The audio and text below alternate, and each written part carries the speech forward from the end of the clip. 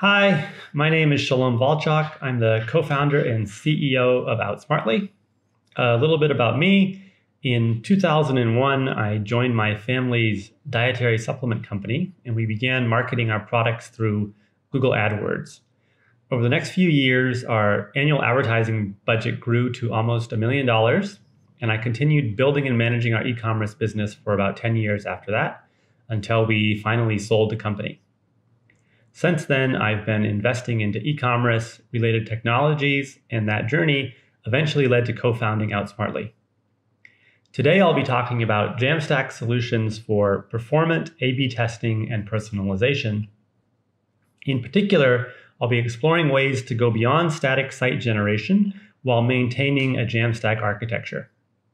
But before I get into that, I'm going to tell a short story from the time of working in my family's company. For the first couple of years that we were selling online, sales grew pretty naturally. But after a few years, it became hard to know what changes worked and which did not, and also hard to know if we should be spending more or less on advertising.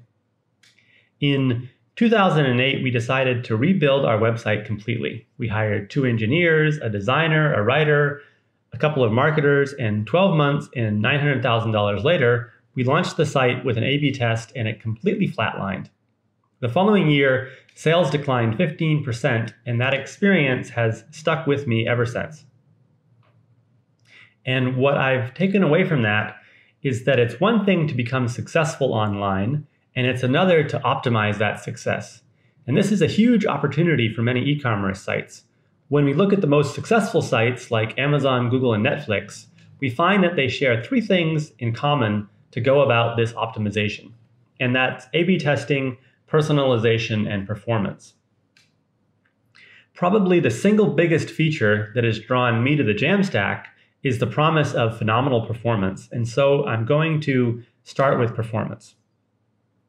Quite simply, performance matters, and I'm going to start by talking about Google, as they have been a long-time thought leader in the field of performance.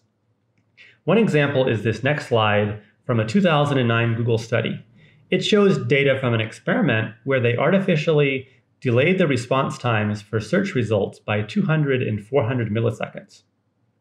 Over the course of the experiment, they saw decreases in both the frequency of searches and the number of searches, and even more interestingly, as they removed the delay, it took a number of weeks to return to the prior levels of user engagement.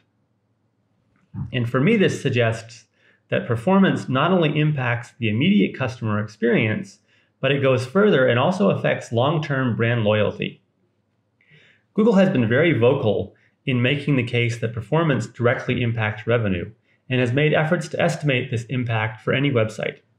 This is a performance tool from Google that estimates how much incremental revenue a site could be making by improving load times.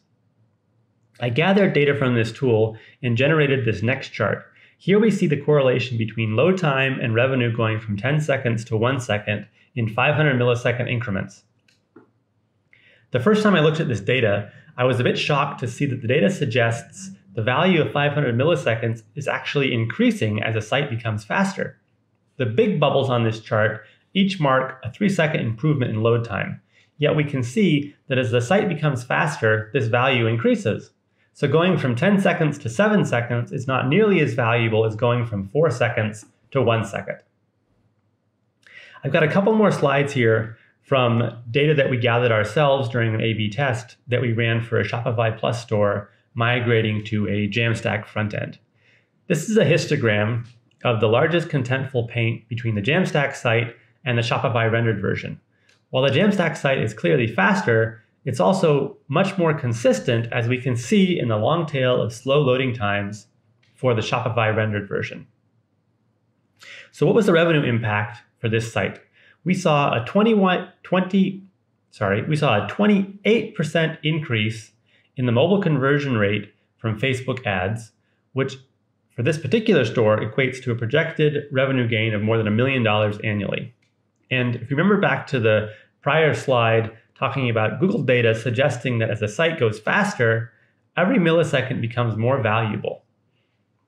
The takeaway here is that as we invest in performance, it becomes increasingly important to keep our site fast. It's one thing to build a fast site, and another thing to keep it fast. When we look at the needs of e-commerce, purely static sites are often not enough. Yet static sites deployed to a CDN are really the gold standard for performance. Businesses need to deliver personalization and they need to run A/B testing, and this is really the foundation for optimizing and continuing to grow. The problem is that while performance matters, A/B testing and personalization are slow. Today, there are two established ways of doing A/B testing and personalization. This is client-side or at an origin server. And I'm going to take a little time to look at what makes both of these slow and to make an effort at estimating the potential revenue impact, as well as diving into some of the technical details that make up these delays. So first off is client-side A/B testing and personalization. And this is usually accomplished by an SDK that often completely blocks the DOM from rendering. And on mobile devices, that could cost from hundreds of milliseconds to a number of seconds. And using Google's data, that could be a revenue loss of as much as 10% just from installing the third-party script. If we unpack this delay, it breaks down as having to do a DNS lookup for the third-party domain, another SSL negotiation, we have to download the JavaScript, and finally, the device has to parse and execute the script. And on lower-end mobile devices, this can take a significant amount of time. The other option is to use a server-side SDK. However, these require returning to the origin server for every request, and the further a visitor is from that server, the more latency is added. Not to mention that the Jamstack doesn't really have servers. And it's not just one round trip, but it's multiple round trips.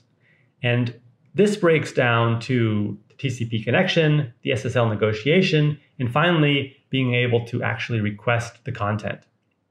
That could be as many as 8 times back and forth across the country just to get the first byte. But how much latency does this add? So going from Virginia to New York could be 50 milliseconds of delay and almost 300 milliseconds going from Virginia to Seattle, not to mention going cross-continental. And looking back to Google's performance calculator, we can estimate the revenue impact of this added latency. So from Virginia to Seattle, that could be a revenue loss of more than 1.5%. And remember, the faster your site is, the bigger that impact, because the faster you are, the more valuable each millisecond becomes. So is there a performant way? The dream for performance would be doing these dynamic modifications at the CDN layer within the CDN's cache itself. And that is in fact possible today with the emergence of edge compute. We see this offered by Netlify edge handlers, Cloudflare workers, Akamai edge workers, and a number of others. And on this foundational compute layer, we can build a new architecture. And what does this architecture look like? So fundamentally, it has three pieces. The first is caching a default page within the CDN, and then on a per request basis, running whatever logic is needed and making modifications directly to the cached HTML. This could be using geographic information, cookies, query parameters, A/B testing logic, and much more. And then finally, assuring the application hydrates properly client-side and continues to work with client-side navigation. So how fast is this? Let's look at a little demo of what we've been working on. So this is a statically rendered site using Gatsby that's been deployed to Netlify. And I'll just clear this site data here and open up the network tab. And we can see that the response times for this cached statically rendered site are between 40, 50, 60 milliseconds. Now, if I remove this default true and refresh, we see that the site has now personalized. It knows what city I'm in. It knows that I'm visiting from a desktop. And if we refresh again, it knows that I'm returning to the site. And we can see that we're still in that same very fast response time as our statically cached page. And if we look at the HTML returned, we can see that this headline is in the HTML that was returned from the CDN. Now, this has been a very short 10-minute intro. There's a lot of stuff that could be said, and this is the sort of stuff we are working on at Outsmartly. If this is interesting, feel free to reach out to us. If you end up doing or using this technique, we'd love to see it. We're also sponsoring this summit, so feel free to come say hi at our booth. Thanks for your time.